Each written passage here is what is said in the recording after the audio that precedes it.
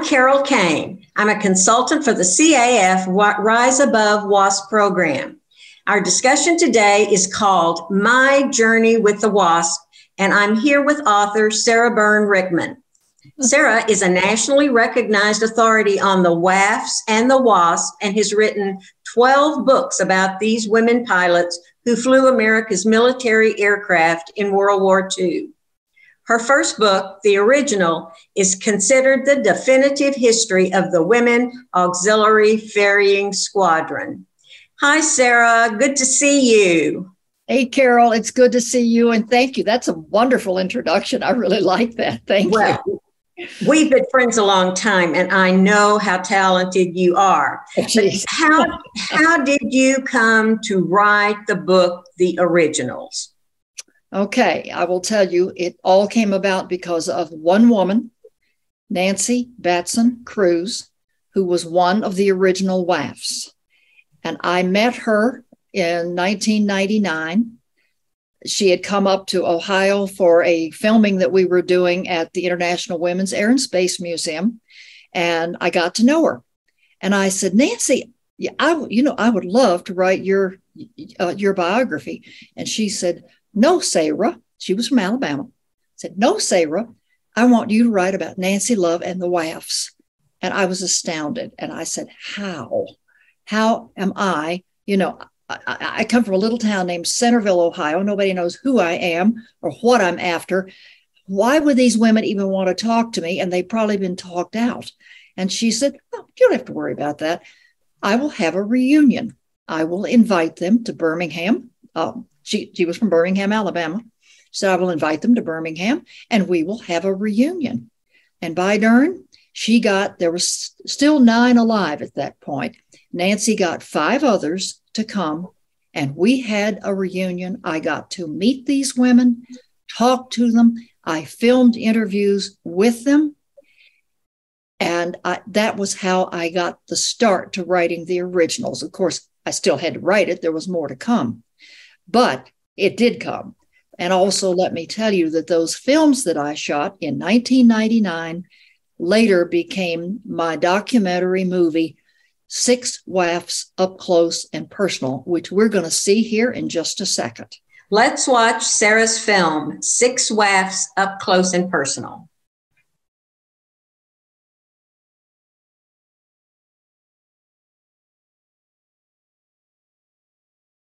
I was about 3.5 years old, and in a field nearby, an airplane had had a forced landing. And I can see it to this day. It was yellow. I know now it was a biplane.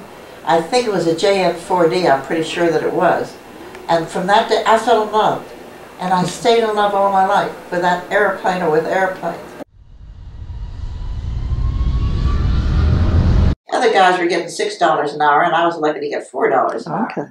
Until I got a good rep. And when I got a good rep, then they wanted to fly with me. Because none of my students ever failed. I was in Montreal, checking out on an AT-6 to go over to England. Sis Bernheim was up there at the same time. Okay. That's where I first met her. And we've heard about Nancy's program by seeing in the paper. And then one of us called and found out about it. And they told us to come on down. They'd love to talk to us. Just before Nancy announced. I was number 8 to join. Well, I didn't hear about it until I received my telegram inviting me to join the organization if I had certain qualifications. I had everything except the horsepower rating. So I think it was a 200 horsepower rating we had to have. Report this station at your own expense immediately for an interview and flight check. Stop. Advise, stop, love, and Baker, which was the CEO of the base. So this was my notification that I was accepted to come to Wilmington at my own expense to take a flight check and a physical to see whether I could become one of the group. He never expected a woman to ever use her training. And I went out to take my flight check and I passed that. I was hired to learn how to do it the Army way. We got an airplane delivered. We were part of the ferry command, Women's Auxiliary ferrying squadron. But this was the start. This was the first group of 25, and we're accepted into this experimental group. When I got my telegram, it was signed Love Baker. And I said, I don't know a Colonel Baker. And sending his love?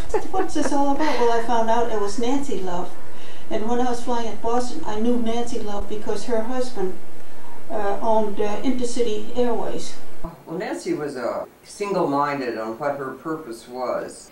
Her feeling was that the ability of taking women who already knew how to fly and were capable of stepping in with very little training to ferrying airplanes was her gain. And with the fact that there were probably only maybe 100 women in the United States at that point in time that had the requirements, maybe 2 squadrons, possibly a third as the girls accumulated the time, but that was the maximum that probably was going to be set up. Not to cost the government anything, that these trained women would come in and meld into the system, relieve the men for combat with absolutely no really turmoil, no extra training, and so forth. So the amount of women that could do that was very limited. Now Jackie's idea was that it could be a big organization and we could take any girl off the street out of any form of life and or job and train them to be a pilot. There were 25, 26 of us young ladies. We had to learn how to do it the Army way.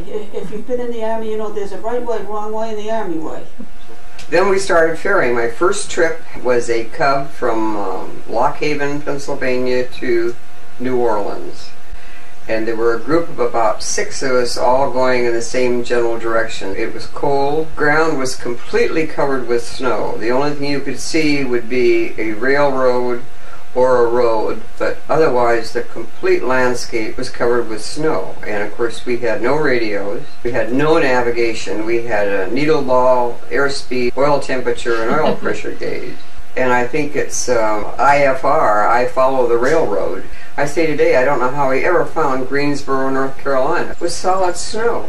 No way of telling which way to go, except that we had a map, and we went from town to town with our finger on the map and holding a compass heading, and we managed to find where we were going every time. Yeah, that's the Fairchild PT-19. See, we used to go over and get those at Hagerstown, Maryland. My first trip was from Hagerstown down to Tennessee, and Helen Mary Clark was my flight leader. And that was cold. I thought I was going to freeze to death. First leg, then we picked these up at Great Falls, Montana. The first trip was to go to Billings. We had orders, 6 of us had orders to go from Wilmington, Delaware, to go up in Great Falls, Montana, and pick up these 6 steamers in December 1942. Snow on the ground, frozen ponds everywhere, you know. We had all those heavy flying shoes, you know, fleece line, and these boots and everything, and we even had face masks. I was still cold.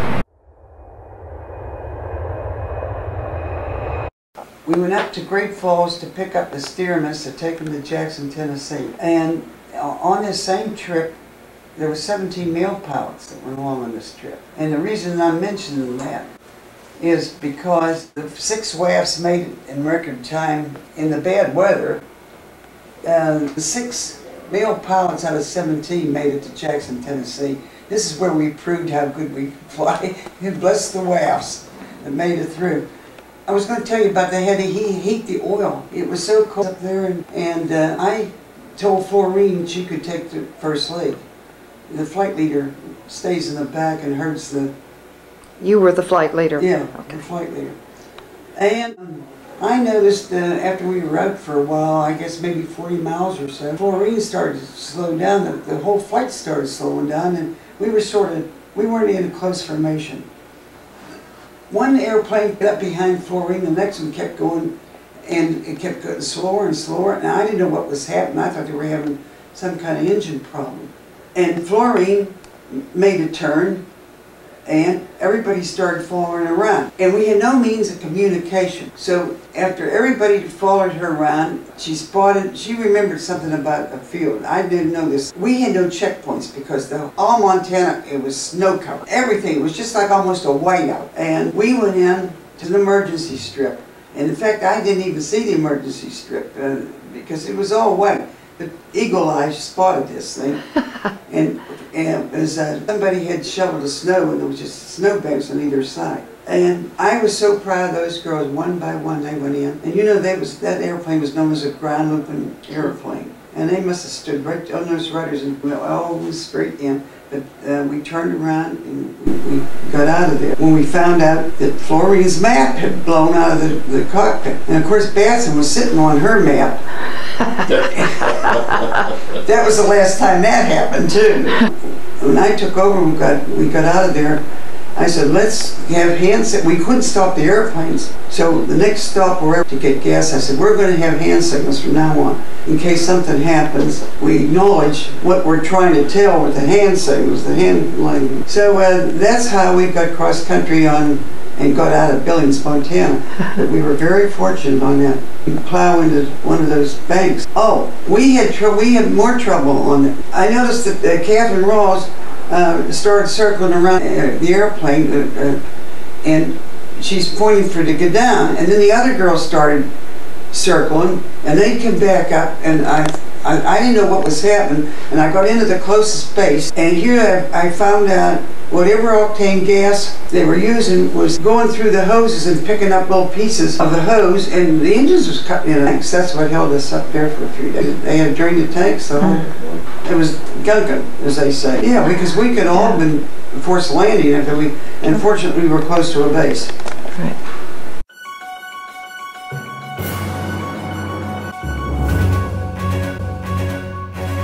Well, I think the stimulus was the war, and the fact that the biggest need that we had in mid-43 was the fact that there was a need for fighter airplanes. It's easier just to send a single girl in an airplane on a trip than it was to send her as a co-pilot with a man. So the idea of sending women by themselves was kind of interesting, particularly to the guys' wives. So I think that was one of the sidelights to this.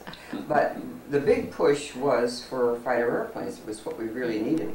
I flew my first P-47 at Wilmington, Delaware. I got checked out in it then. You're concentrating on what you're doing. Right. And you don't think to what's going through my mind other than, am I following procedure?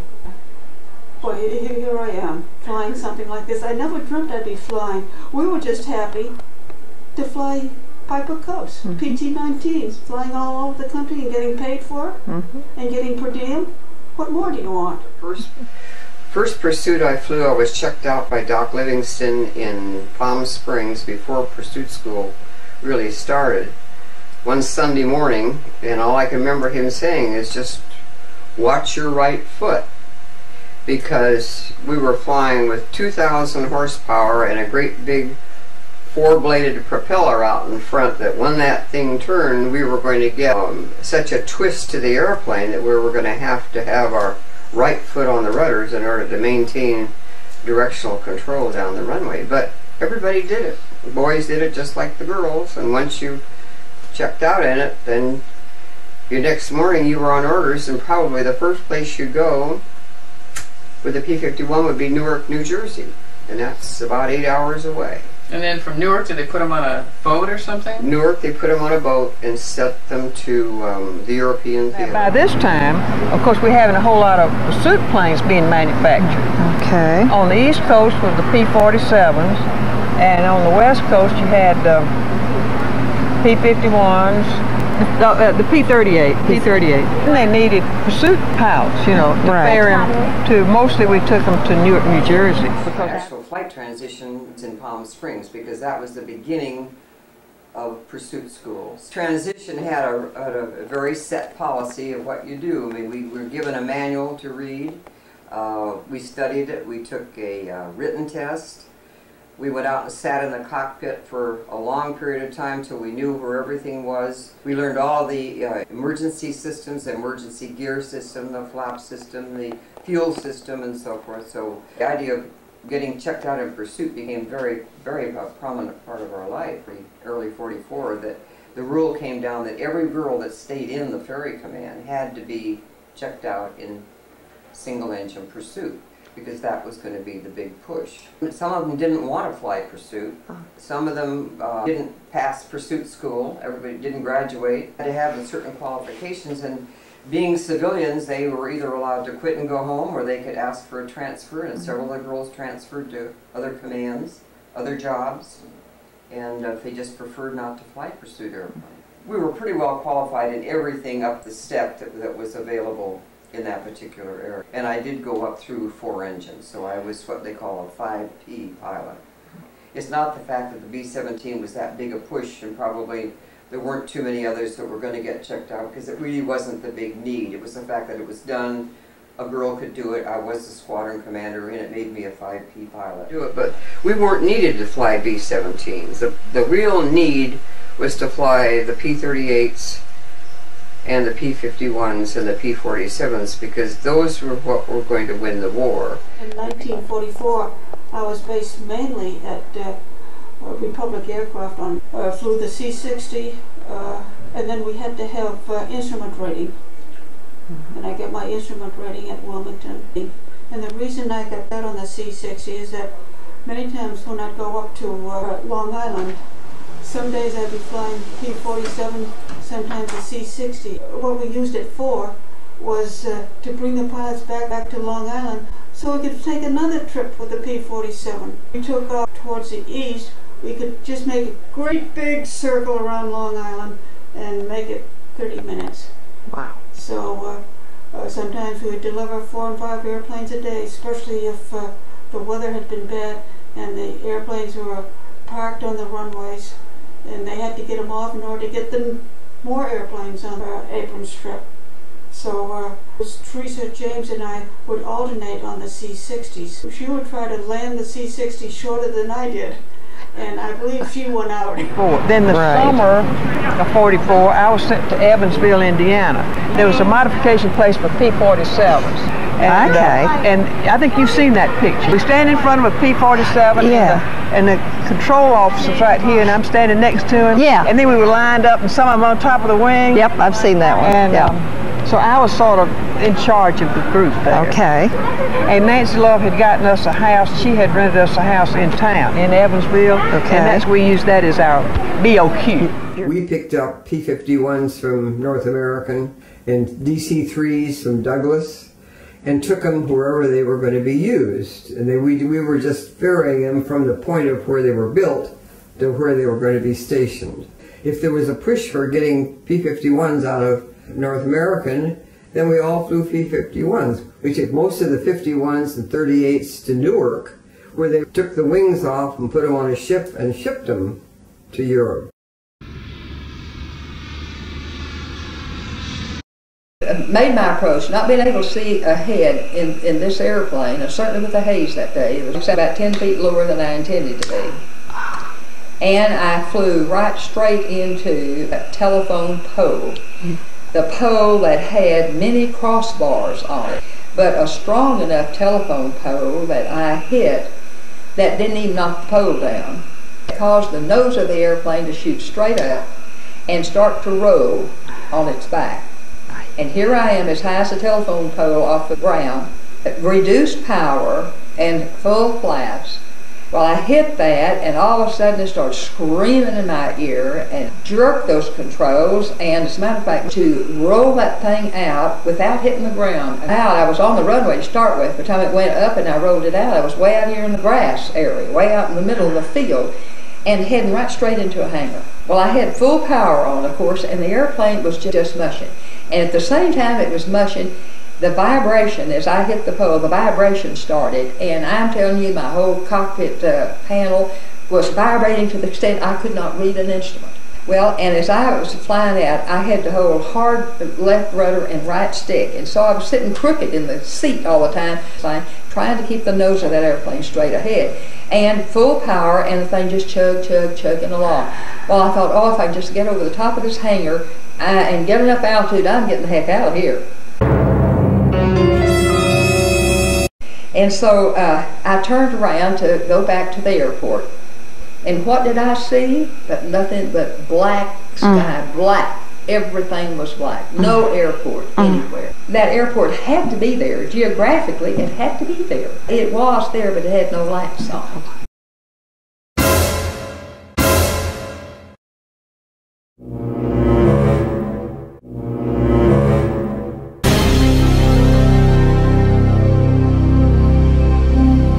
turned on the landing lights, and at the back of this runway was a same long line of transmission, line of those in the back end that you had to fly over to make your approach. I had no altimeter. I couldn't tell how high I was. I was at full power, full speed, and I didn't have any extra anything to get over. And whether or not I could pull up and not stall the airplane with no more power to do it or not was another thing. And I said, oh, well, and I was on top of the sagebrush. Oh, my. Going in. But I was lined up with the runway just fine. Here are all of these silver airplanes landing on this. They were that close to me, and I knew where I was. Got that thing in position, pulled that third of the power back, and boy, that thing sat down, no bounce left in it. It sat down, 3-point landing, as pretty as you ever saw, and sat there and never bounced a whit. Before I even, I think, turned the switch off to stop the prop going, somebody jumped on the wing, opened the canopy, stuck his head in. Guess who? Commanding officer. Oh my gosh, he was so glad I got down. And, well, I thought later, no wonder. He didn't want anything to happen on his watch. The airplane has a 4-bladed prop. About that much, a foot of one prop was melted off, gone. Wonder it vibrated. It was vibrating off because the engine should have fallen out. Well, sure enough, under the airplane, from the engine nacelle clear back to the tail wheel, it was ripped open just like a can opener. And here was the sweet little old tail wheel still intact. I would have crashed into the planes if that tail wheel had not been there. I could not have controlled the airplane. And I finally got out of the cockpit there onto the wing, and I was not even half out of it till a maintenance man who went right to the side of me up on the wing, and he jumps in the cockpit, and sure enough, his foot goes right through the floor. Well, the next day, they told me that they checked in the gas tanks, and I didn't have anything but vapor in the gas tanks. Not anything. Oh my. Dry. But sure enough, I had enough that I turned the switch off. It didn't quit me.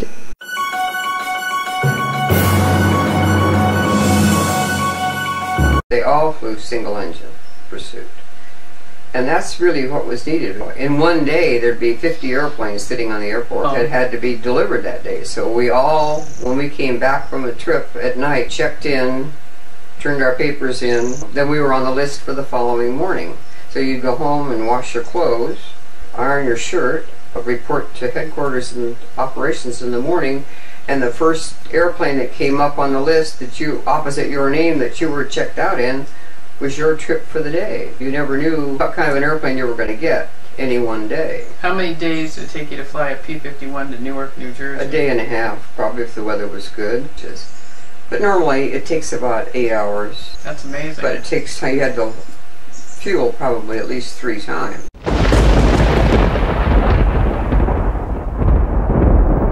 Word came down that we were through December 20th.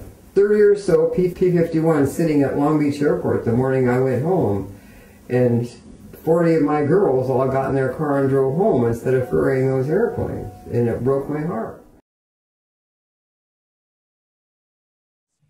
Sarah, it was wonderful to see these women in person and to hear them tell their story. But Nancy Love was sort of an unsung hero in the story of these women who flew these aircraft during World War II. Yes. You want me to tell a little bit of how all that came about? I'd love to know. Okay. Well, Nancy had some connections already. Her husband, Bob, was part of the ferry command, so she was well acquainted with the men really already. And she was asked to talk to Colonel William Tunner, who was the head of the ferrying division, because, excuse me, after Pearl Harbor, the United States was caught without enough men, ships, munitions, tanks, airplanes, and really enough men to fight the war. So, of course, the men were flocking to the Army induction stations to join because this was patriotic. But in the meantime, all of the male pilots who really were capable of flying, excuse me, let me reframe that. All of the male pilots already in the Army Air Forces were called back from any other duties in order to get ready for combat.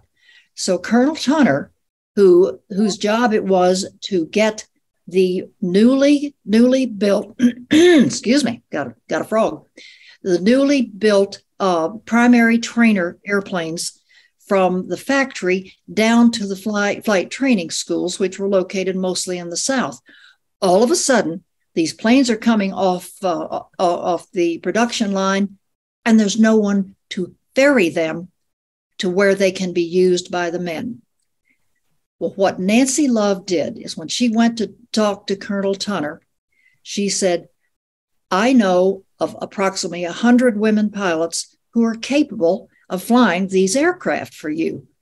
And he was interested. Tell me more. And how can you find these women? She said, well, I know most of them, and those I don't, I can get in touch with. And he said, that made his day. He said, okay, I'm hiring you to get those women in the fold, contact them and ask them to come and fly for us. And Nancy did. Are you interested in how that came about? Yes, I can't imagine trying to locate these women. How did Nancy find the women that were qualified to enter this program? Well, she already had a good list of them. And what she did is, in the first place, Colonel Tunner put her in touch with Colonel Bob Baker, who was the new commander of Newcastle Army Air Base, located in Wilmington, Delaware. He was the one who was going to need these pilots to ferry the aircraft, which were built just 100 or so miles away in Hagerstown, Maryland. So Bob Baker and Nancy Love put their heads together, and they sent out telegrams on September 5th, 1942, to these 100, it turned out to be 83 women that Nancy actually came up with their names that they would qualify. They sent out 83 telegrams that day and asked them to come to Wilmington, Delaware. When these women began to arrive at Newcastle, they had to pass a flight test to prove they really could fly, and they also had to pass a physical. So as they came in, each woman was sent to do that, and then Nancy Love would meet with them afterwards and tell them if they qualified or not. Well, the women began to qualify, and it wasn't very fast. It took a few days, a couple of weeks to get into this. The first two women to report were, first, Betty Gillies, a friend of Nancy's, 34 years old, who had something like 1,200 hours. She also was a founding 99. She was a really, really good pilot. And then right after her came Cornelia Fort, who also had a lot of hours. She was close to 1,000, and she was the third WAFS to qualify. Well, this went on through September and into October, and finally, Nancy had the 25 women, which is what the original idea was, to start this group. And what they did is they had to then do an orientation of 30 days in which they learned to fly the Army way. There's a specific way to fly for the Army, and any civilian had no idea. So everyone who came in had to learn to fly that way. Those women learned. And then they began to ferry the PT-19 primary trainer, which was built at Hagerstown, Maryland, the Fairchild factory. And with that, the WAFs were off and running. Well, Sarah, in the fall of 1942, Jacqueline Cochran with General Hap Arnold had started a flight training school. How did that impact the WAFS program? Okay, very good question. What actually the ferrying division needed was really more women pilots than the 25 WAFs that had been recruited. There would be 3 more WAFs. That's just an addendum. There were 28 altogether. But that wasn't going to do it. They needed way more pilots. And that's why Arnold had okayed Jackie Cochran to organize this flight training school down in Texas. And this was Army run in order to train more young women how to fly the Army way, so that they could become ferry pilots. The incoming women did not have as many hours as the WAFs did, but at the beginning, the ones with the most number of hours started to come in, classes 1 and 2. Okay, what followed this then is that in December, because we knew the girls were coming from Cochrane's, from the flight school, Nancy Love was sent out to talk to the other 6 ferrying bases from which women might be able to ferry these primary trainers. She visited all 6, and 3 of them said yes, they would house a woman's squadron: Romulus, Michigan, Dallas, Texas, and Long Beach, California. So Nancy went back, and the 1st of January, she divided the then 25 WAFs into 4 groups. She sent 5 of them to Romulus, Michigan, 5 of them to Dallas, Texas, and 5 of them to Long Beach. And she kept 10 in Wilmington, because by then their ferrying program was already going strong. Those women moved out to their new spots and started just a fledgling women's squadron there. These women coming from the flight training school were going to enlarge that, a few at a time. Now, the biggest problem happened when the flight school was not able to finish their training in time. The women were supposed to come the end of February. They ended up coming the end of April.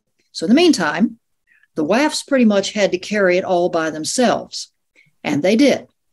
Now, Nancy Love, who always was thinking ahead, knew that she wanted her girls to ferry something more than primary trainers. She knew they were capable. And she asked Tunner's permission. He gave it for her to start checking out in whatever she felt she could handle. And she could handle just about anything. She was the first American woman, well, living here, not counting the ones who went to England. She was the first to check out in the P-51 fighter, which became the premier fighter that the U.S. had in World War II. 2 weeks later, that was in February, 2 weeks later, Betty Gillies checked out in the P-47, the biggest of the fighter aircraft that America had. Betty was 5'1.5". This plane was a monster. Her husband built her, and I'm losing the word, wooden blocks to put over the rudders so she could reach the pedals. And daggone if that little thing didn't reach the pedals, and she flew the pants off of P-47s the rest of the war. After those 2 had broken the ice, some of the other more advanced WAFs began to also ferry, not ferry yet, but to learn to fly the pursuit aircraft. Primarily the ones out in California very quickly were put in some of those early P-51s, and they began to learn how to fly them. Sum total is that 7 of Nancy's women, including herself, were qualified to fly fighter aircraft by the end of the summer, by the end of August. Here is why that was important. The war had turned, the worm had turned, is a way to say it. And Hap Arnold knew this, and now General Tunner also knew this. The idea was that we were ready to start sending fighter aircraft overseas to fight, primarily Germany. That was our main target at that time. And all of a sudden, the need for those pilots was greater than the need for ferrying smaller aircraft anymore. Everything had moved forward. So General Tunner had been thinking for a long time about starting what is called a pursuit school. Initially, men would transition, which means learn how to fly these larger aircraft and these big pursuits. They would learn on base. Well, this was kind of the harder way of doing it. His idea was to start